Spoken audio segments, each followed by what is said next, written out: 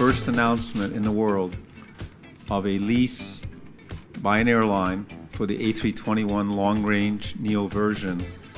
which will occur in April of 2019. The four A321 long-range aircraft, these will replace our fleet of 757s, and they will really, in terms of range, in terms of operating cost efficiency,